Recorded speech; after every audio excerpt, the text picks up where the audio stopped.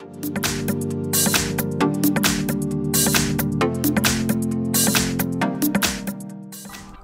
welcome to HardReset.Info.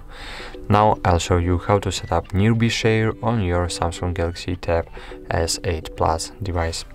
So at the very beginning, open Control Panel twice, then tap and hold Nearby Share button.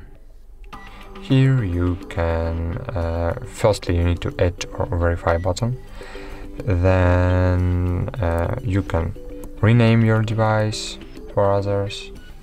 For example, Hard Tab.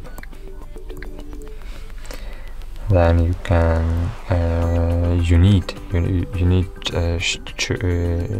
make your device visible for others, for contacts only or for everyone.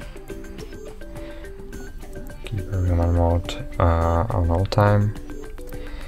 Then you need to choose data usage mode. For example, only Bluetooth mode, only Wi-Fi, only data, Wi-Fi, and Bluetooth. Choose update, and cool. That's all. Now you can send or receive data using Nearby Share. So thank you for watching. Like this video, subscribe to our channel, and goodbye. See you.